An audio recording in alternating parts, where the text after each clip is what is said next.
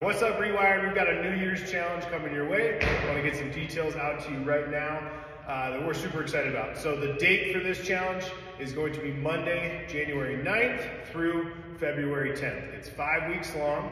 It's free. If you're interested in signing up, you're going to go to our Push Press app, go to classes on Monday the 9th. You'll see it on there. It'll be the last class of the day. Please don't physically show up to the gym. It's just to get you in contact so we know who's interested in the challenge.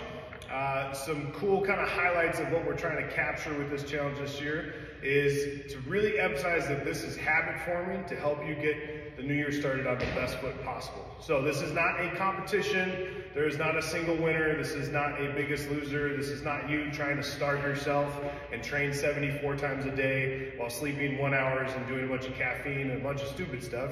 This is much more focused on how to take someone who's already sold on fitness, already working on their wellness, and get you to be able to form habits that you could use for the entire rest of the year. So listen to the coaches. They got some really cool stuff coming your way for the challenge. All right, guys, I'm going to show you the sheet here. We have 5 categories. First one is going to be movement.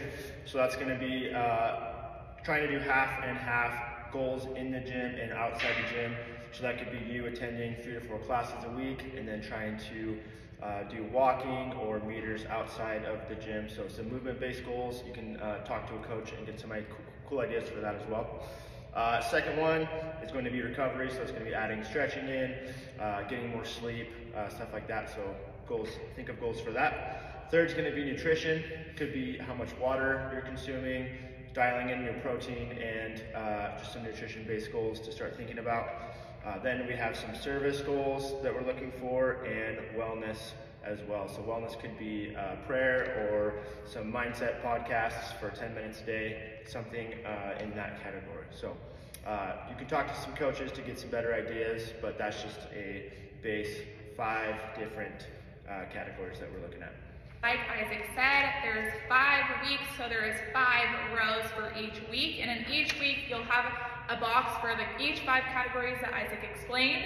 So for each, you'll check it off as you go each week, looking for a blackout on that bingo sheet.